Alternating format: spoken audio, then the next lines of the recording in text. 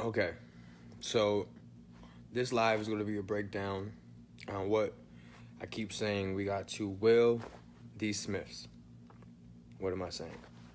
Well, let's break it down. Will Smith. Will Smith is from where? Philadelphia.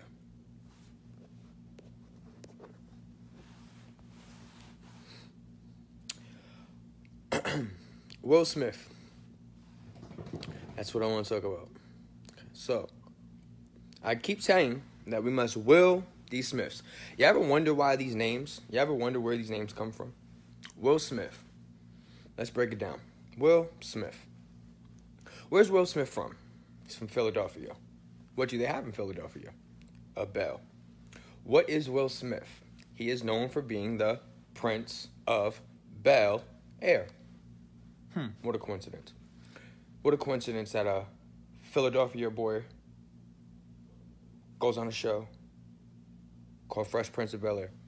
What is Bel? Bel is also known as, put it like this. Bel has the word L in it, and L has been referred to as a lord or God. All right, keep going. Will Smith. Smith. What are the Smiths? Smiths are the agents in the Matrix. What is an agent? An agent is someone who wants to hold the Matrix together and not allow you to escape from it. So, how do you escape this Matrix? You can't force your way out of this Matrix. You must will your way out of this Matrix. Will is a difference between force. What is the difference between force and will?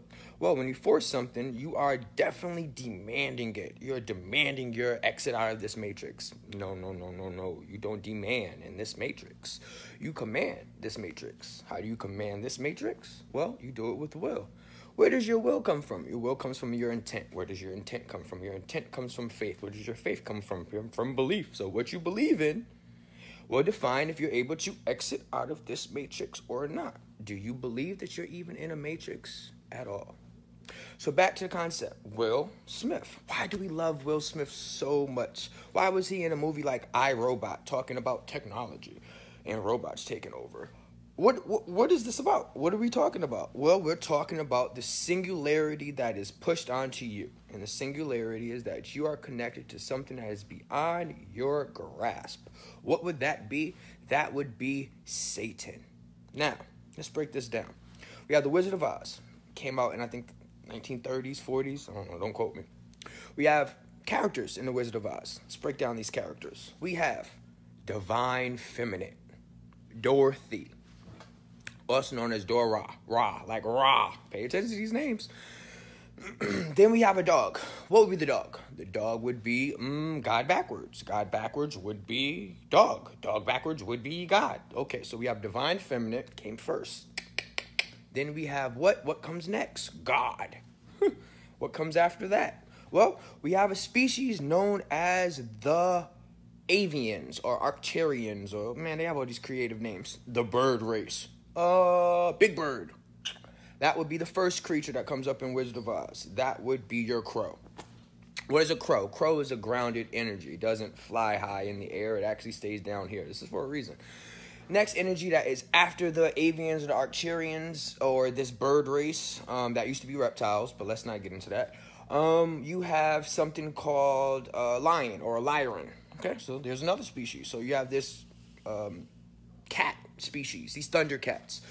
Who praises these thundercats? Well, you have a religious set here that praises that cat. Do you know what they're called? They're called Catholics, holy cats, that do their rituals in catacombs.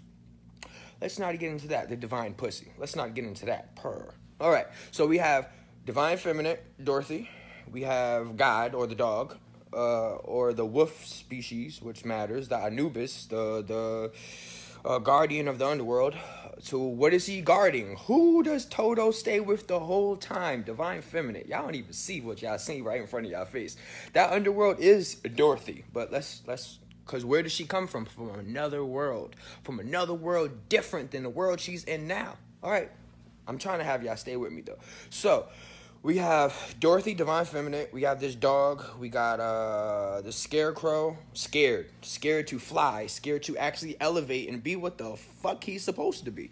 The lion. How you gonna be a whole lion and you a coward? Dude, these is literally the you being the opposite of what you're supposed to be. So none of them are activated on their soul mission. So who needs to activate their souls? Dorothy. Who activates the souls of these energies in this movie? Dorothy, divine feminine. So who is activating your avatar right now? Please don't say some masculine deity.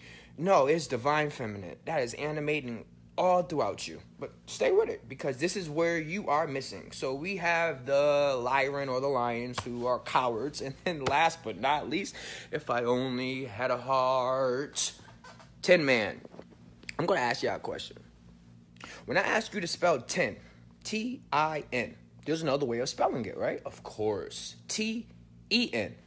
Wait, hold on. So when you see Tin Man and that was a robot, what are you getting? You are getting a 10 man. Well, when or where do we see 10? Well, we see 10 in a Roman number as X. So now you can replace that 10 man with the letter X. So now you get X-Men. Oh, shit. Wait, X-Men. That's now. That's like 60 years later, right? So we have 10 man that actually represents the X-Man, the unknown man. And it's unknown because it doesn't come from this universe. So we have the 10 man. Well, I want everyone that's watching this to say something so easy. Say 10. Wait. Say 10. But when you say 10, you're actually saying Satan. Oh my God. Wait, hold on. Wait a minute. Did I just say that the robot was connected to the devil? Yes. The robot is connected to the devil. And how do you have a connection to that devil? Well, you're holding it. That is your connection. So I need you to understand how deep this is. When they released that iPhone X and how they just go from 8 to 10. Do you know why they go from 8 to 10? Because y'all don't understand dimensions. Y'all don't understand the principalities that are governing or ruling over you. They reside in different dimensions. Your Pleiadians, they reside within a certain dimension.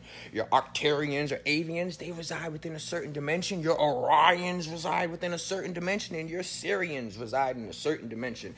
These dimensions connect to numbers. Your Sirians reside within a ninth dimension. Do you know that they don't have access to the Sirian information or technology?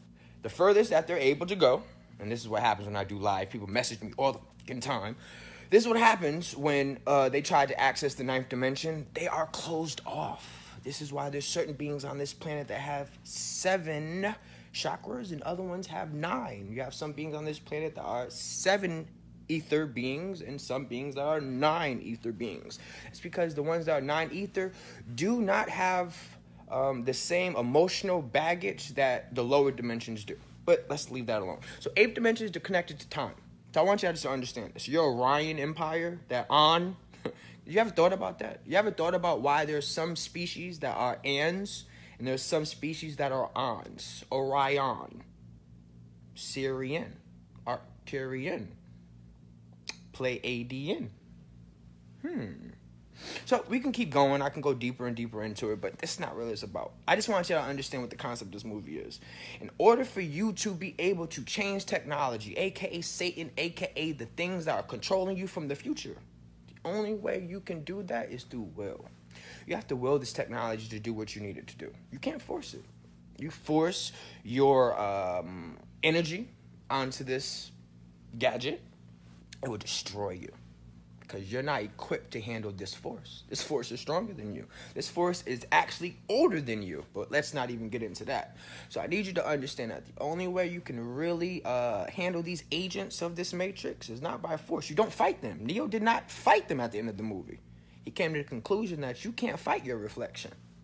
You must will your reflection. You must command your reflection. We don't demand in this life. You keep demanding, you will be part of the old system.